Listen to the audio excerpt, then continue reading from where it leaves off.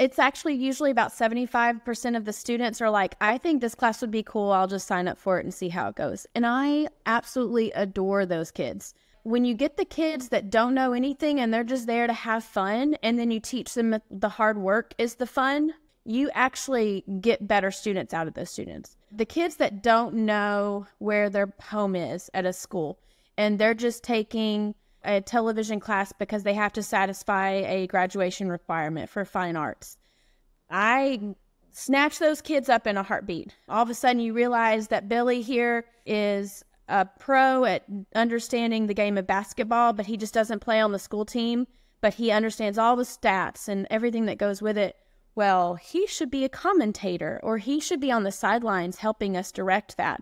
Those types of students you find immediately.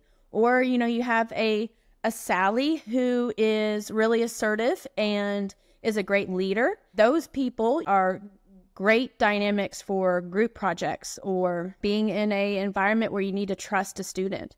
Every student has different potential. And so if you only capture the students that think they already know what to do, or they think they know the industry and that this is what they want to be, sometimes those students have an air of, I don't really want to work hard because I already know kind of what's going on.